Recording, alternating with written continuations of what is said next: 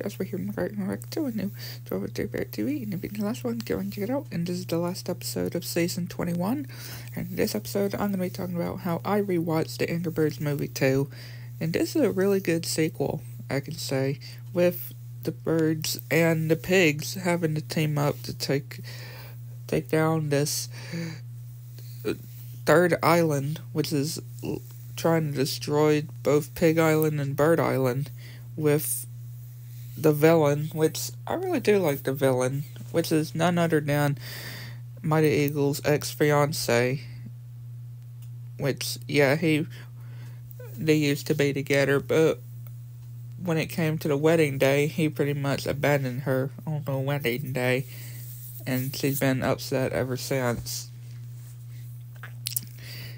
And, well, they do end up getting married at the end of the movie. But still a really good movie, I could say. Really funny moments. And, yeah, definitely, like I said, a really good sequel. And not sure if there's going to be an Angry Birds movie 3, though.